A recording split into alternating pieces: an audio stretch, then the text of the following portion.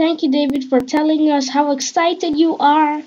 And Uncle Fred, he's so happy to hear that Uncle Fred is going to sing and for me to read the last parts because it is going to be amazing.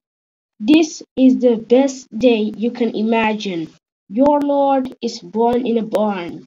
Your Lord is here. He is here. So, I'm going to read Matthew 2, verse 17 to 23, and that is the last part.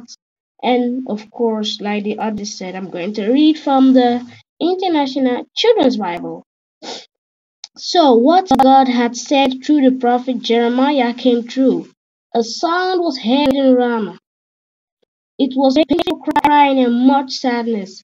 Rachel cries for her children, and she cannot be comforted because her children are dead. This is Jeremiah 31 verse 15.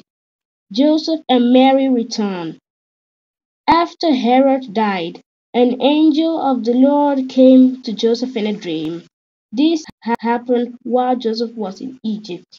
The angel said, Take thy child and his mother to Israel.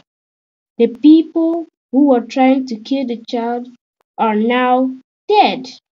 So Joseph took the child and his mother and went to Israel. But he had heard that Archelaus was now king in Judea.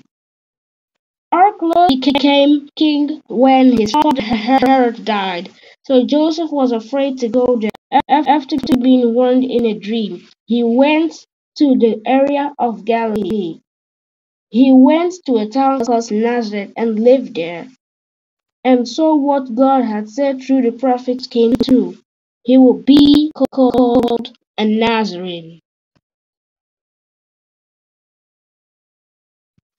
Well, what